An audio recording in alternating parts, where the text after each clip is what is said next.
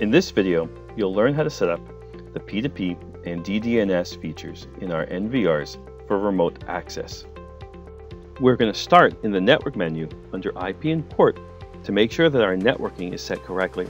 Check to make sure your network 1 and network 2 IP address, subnet mask, DNS, and gateway are all set correct for your network. And the default gateway is set to the correct network that gives you internet access. Then go to the DDNS and P2P menu and enable the function.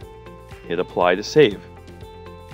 Once the recorder connects up to the internet, your product ID will be listed. If you want to use Quick Connect and DDNS, you can check the box that will do automatic port forwarding on many routers. Hit apply to save that, and then you'll see a success show up indicating that the function is available. You can click the information button to get more information about how to connect using the different clients that we have. You'll be entering in the product ID for the P2P or the DDNS function. You can use the Wisenet viewer, the web viewer, or the mobile app to connect. To learn more about this and other exciting Hanwha products, subscribe to our YouTube channel or visit us at hanwhasecurity.com.